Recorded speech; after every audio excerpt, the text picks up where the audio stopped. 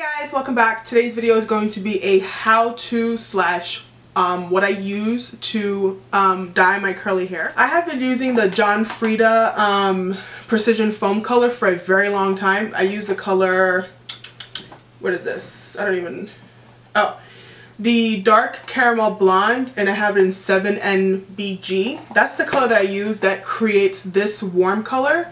My natural hair color is pretty dark. I have tons of roots right now. So you can probably see if I like put my, like you can see the difference between my roots and my hair. But when this washes out, it just kind of becomes this like warm brown color. And I was in talks with the naturallycurly.com people, and they were nice enough to send this over to me. This is the Bigen semi-permanent hair color, and I got it in medium warm brown. And I also got the deep conditioner. I've always been using like a foam color because I feel like it's not as harsh as like the cream, the liquid dyes. And this is a semi-permanent color, so I totally volunteered to check this out and review it. This is not a sponsored post, by the way. It's totally voluntary, and I wanted to try this out, and they were kind enough to send this to me. So in addition, the deep conditioner was also sent to me. This is the Bigen deep conditioner for color treated hair, which smooths and shines instantly. I was really interested in this because you can use this with wet hair, which I thought was the bomb.com, because in the beginning I was like, this little bottle is not going to take, like, it's not going to help me with my hair. Like, I mean, I'm surprised. I used to use like 2 boxes minimum with liquid dyes, and I mean, you guys can see I have a lot of hair, and so I was really nervous that they only said this little bottle. But then I read the instructions, and you can use this on shampooed, towel dried hair, so that totally helps out. Instead of like having to shampoo your hair and like clean it and then you can't use any other product otherwise, which it's kind of annoying because when I dye my hair, I usually like wash my hair and then the next day when it's dry, it's so brittle because I couldn't put any type of like styling treatment in it, so that it doesn't affect the color payoff. So I'm really excited to do these 2 different products, and the only thing I won't be able to include is the actual applying of it, because it's gonna be like after I shower, and I'm too nervous to have like dye around my vanity area. But I will come back to show you guys, to let you guys know like the color and everything, which I'm kind of nervous about because I haven't switched a company for hair dye in a really long time. So I'm really excited about it. But this will be actually a little bit darker than what I have now, or maybe it's something close to it, but I have very like light areas in my hair, just from the like how it fades. So I think this is gonna make it a little bit more even, and definitely maybe a shade darker, which I don't mind because it's semi-permanent, which means it's gonna like wash out eventually.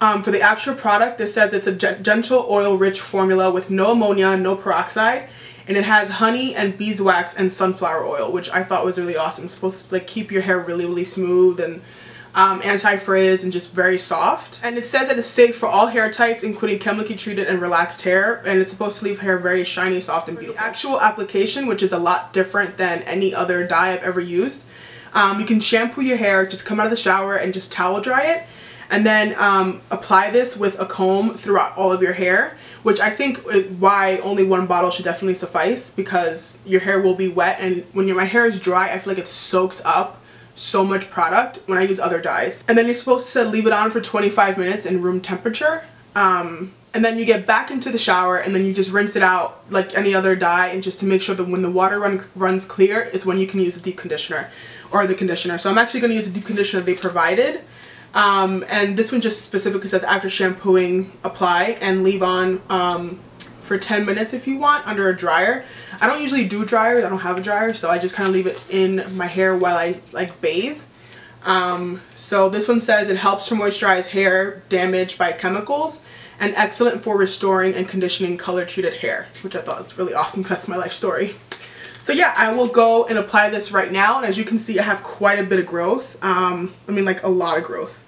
And just stay tuned to see what my hair looks like after I dye it. Hey guys, so I wanted to wait until my hair was fully dry so you guys can really see the color, because I feel like when it's wet, it just looks a little darker. But I was suspecting this to be a lot, not a lot darker, but like a good shade or 2 darker than my hair was. Like there's not that much like blonde going on at the bottom anymore.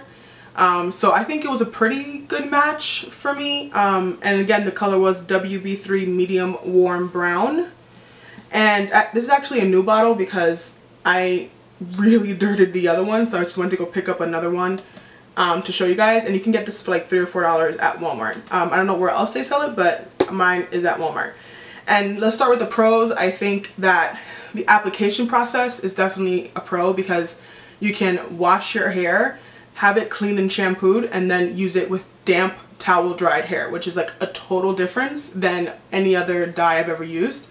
It is semi-permanent, so I don't feel like it's too damaging on the hair. Yeah, it smells like dye, but like not too strong. I feel like the honey definitely has an impact on it, especially with how soft it comes out. Like my hair, this has styling product in it, so sorry, it looks like a little bit of a mess, but it has styling product in it, but I do feel like it was like definitely more moisturizing than my other dyes.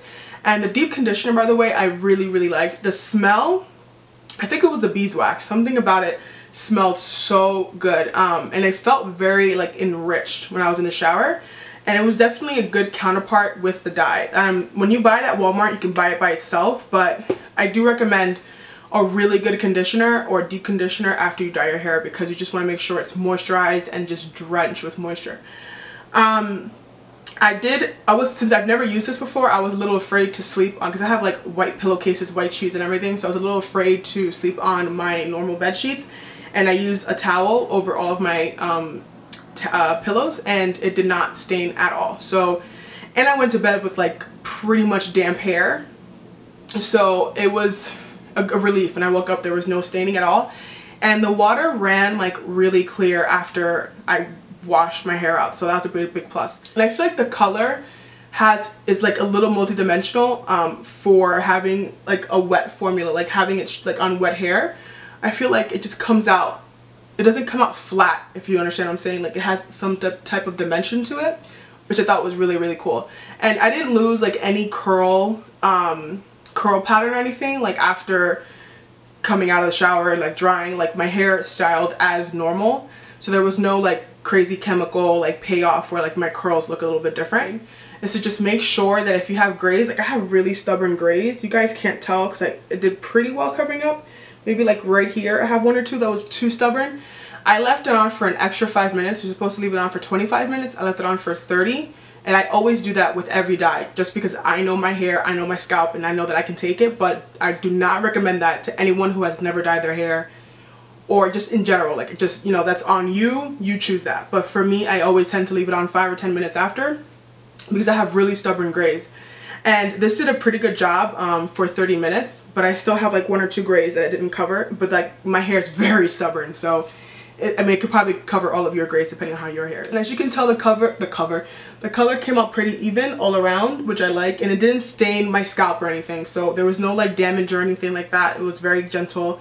And for, I mean, $4 at Walmart, I was actually shocked at how this entire bottle did my hair because, I mean, obviously I have a lot of hair. So if you have any more hair than I do, I suggest buying 2. And alright, and that's it for my video. Thank you guys so much for watching, and I will see you in my next one. Bye!